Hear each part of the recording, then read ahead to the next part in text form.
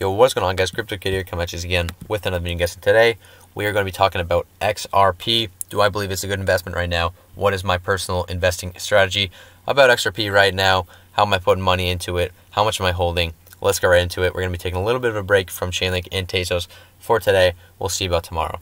XRP currently sits at number 4 in terms of market cap, although Tether doesn't really count because it's a stable coin, so we can say number 3 at around $8.6 billion.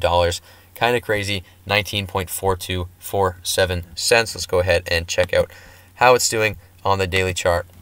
So, as we said, it's sitting at like 19.4 cents. It's down 1.6% on the day, down almost 6% on the week, and only up like 1% on the month. On the yearly, guys, it has taken quite a bit of a hit.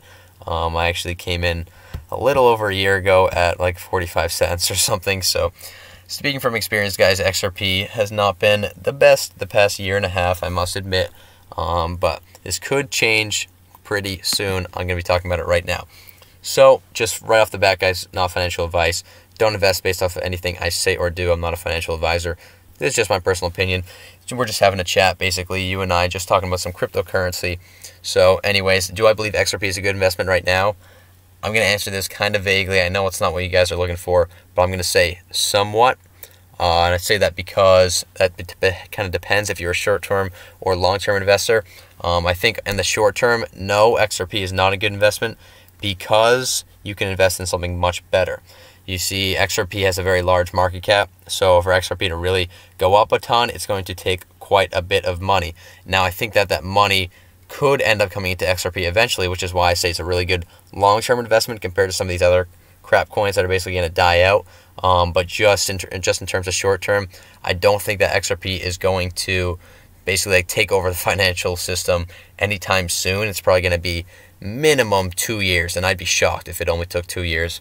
But it's probably going to be longer than that. So I think the best strategy, or not I think, I know that the best strategy, in my opinion, is to go on and try to find these coins that are a little undervalued right now, and that are kind of hot, and people are investing a ton into them, kind of like Chainlink. If you guys got to get in on Chainlink, that'd be a nice little buy-in. It might be a little too late for that. I think it can go a little higher.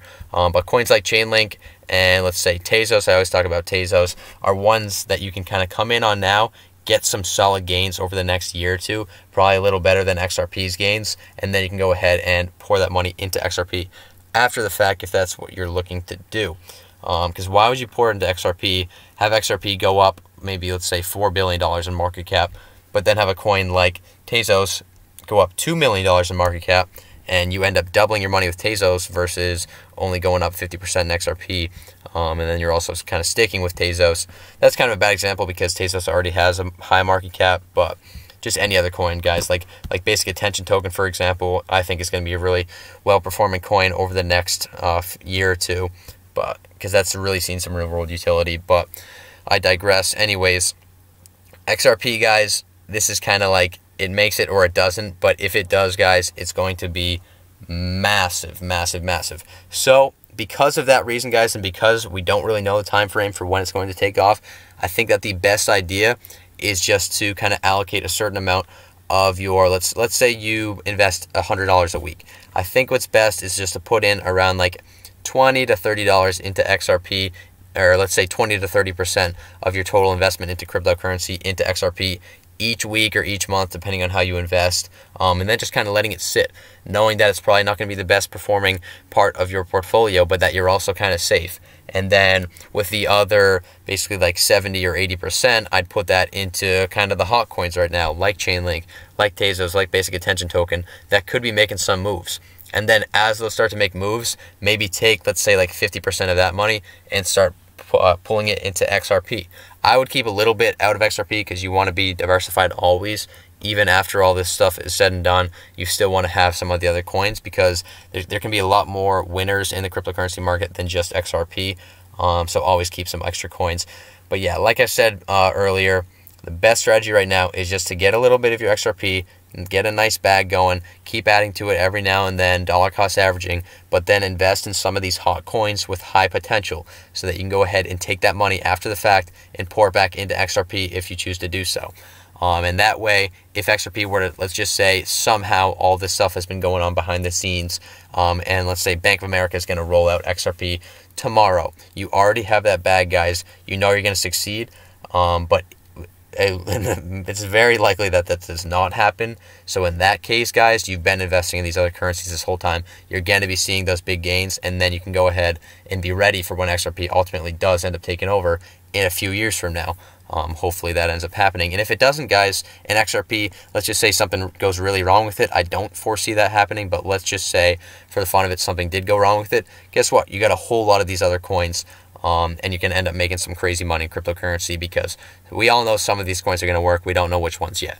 So that's just kind of where I stand with XRP. I do truly love XRP. It's my favorite cryptocurrency for sure. That being said, it is one of my lower bags at the moment. And that's because I've had a lot of experience trading it, and I just know that there's a lot of different currencies out there that are going to be doing a lot better. And to be honest with you guys, I didn't start making money in cryptocurrency until I stopped investing in XRP and started investing in other ones. That being said, I think if you want to get that life-changing wealth, XRP is one of the few coins that will hopefully help you get there. So if you guys stuck around, thank you for watching. Make sure to like and subscribe if you enjoyed. Let me know in the comments what you want to see next, what you think of this video, and I'll see you guys in the next one. Peace.